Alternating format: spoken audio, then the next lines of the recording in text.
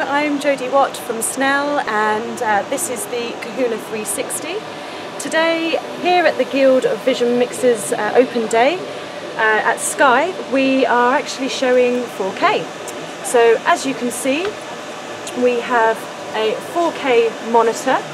I have a 4K graphic over the top, and I've also got some 4K material of my, you can see my racing car there.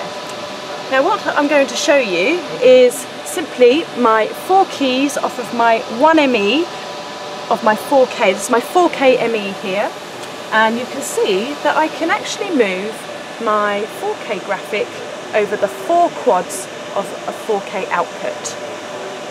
Now what I can do is, if I take that key off and select my background, you can see that I can also do a wipe across 2 different 4K sources on my background, and I'm using a nice star across all 4 quadrants.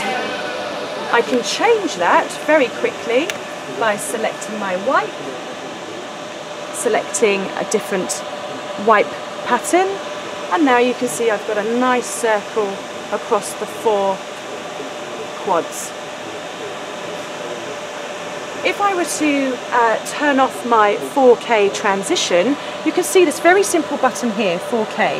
If I turn that off, you'll notice I've got my transition over the 4 quadrants.